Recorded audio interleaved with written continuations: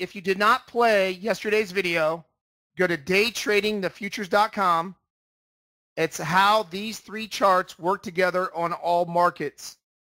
And I showed you one specific setup that to look for every single day with these three charts. Let's go over yesterday. I said do the exact same thing with crude oil inventories coming up.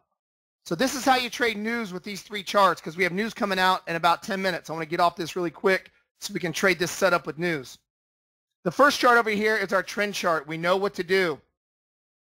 If you look at all my videos, or if you've been a member in the room, you know that this chart, I do not go against this chart. That is my trend chart.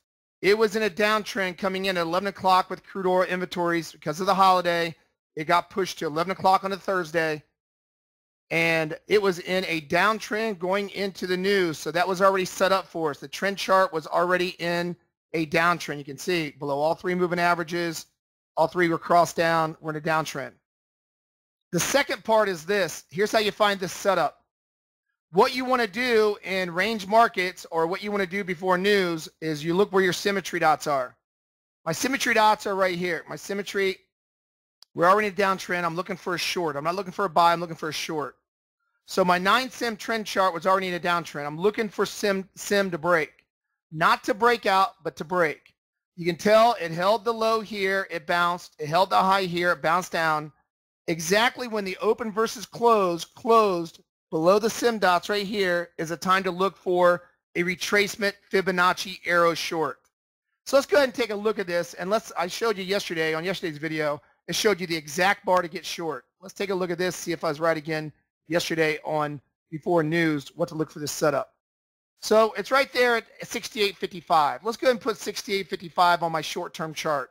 We know not to look for any trades on this 3-sim until you break the sim dots. There's 68.55. Look how beautiful this is. Look how gorgeous break retest is. What happened? We closed below. We closed below on the 5-sim Renko below my sim dots. That's not enough, because sometimes you can close below the symmetry dots and go right back above it. It happens all the time. You cannot just trade off symmetry dots breaking. You don't want to do that. You want to see a break retest off your 3-sim Renko with fib arrows. So once it broke, we had an arrow short right here, right to this exact bar. Here's our right there. Look how it retested to the exact tick of 68.55. This was our short opportunity.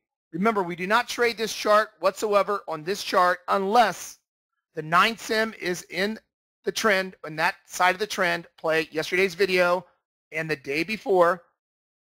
Then we look for the 5-sim sim dots to break, close below. Once they close below, you look for a arrow short or negative market delta, even if it doesn't fire arrow. Our short live fill is the low of this bar would have been 58 or 68, 48, 49. So we're just under 50. Look at this short. That was the exact bar setup, and check this out. Thanks for coming to work. Look at that trade setup, all with a small stop. So it went 68, 48 to 49 stop. It went well over 100 ticks. It went 120 ticks plus, 120 tick plus to the exact bar. Your stop was right around 11 ticks on the trade. So that is a $1,200 potential trade with a maximum risk per one contract of $110 to the exact bar. To the exact bar. And I taught you this Wednesday. I taught you this Thursday. And now it's going to, now we're in Friday with the news coming out. Get ready for it today again. You want to let the 9-sim get the trend.